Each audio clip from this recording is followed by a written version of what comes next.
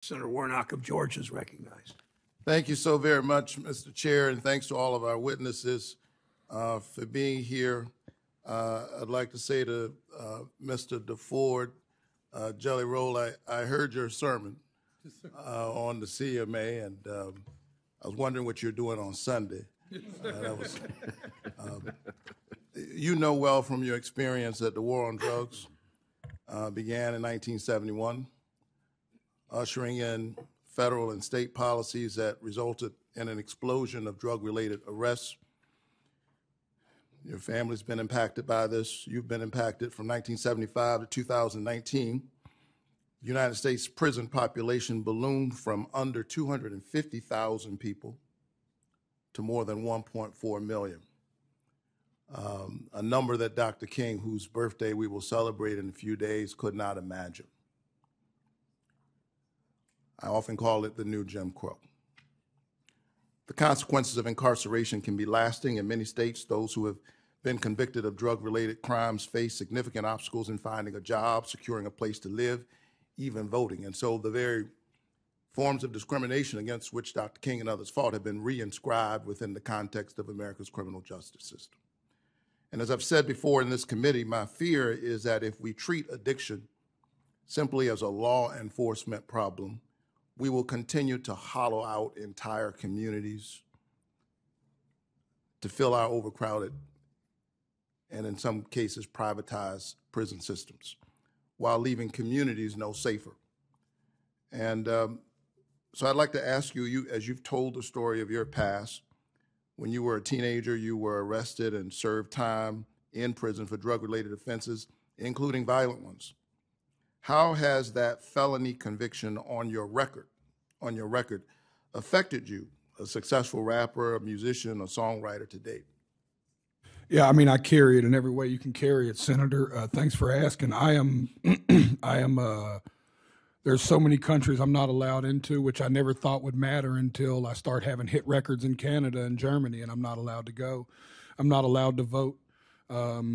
Any core right has been restricted from me. I struggled to buy a home because homeowner insurances were trying to charge me premiums because of my felony.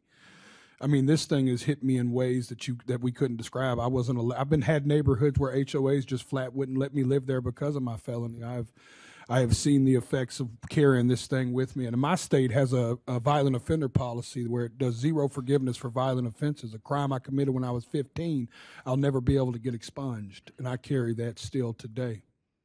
So you in a real sense are the embodiment of a story of redemption. Yes, sir. Know a little bit about redemption, preach about it every week, and you embody that, and yet you live with this cloud over your head, unable to vote and struggling to buy a home. It's hard to move forward when your past is always in your back pocket. So thank you for that. I believe that most of the folk who are struggling with addiction need health care and need treatment, not permanent incarceration. There's a way in which, as you describe it, people are shackled even when they're not incarcerated.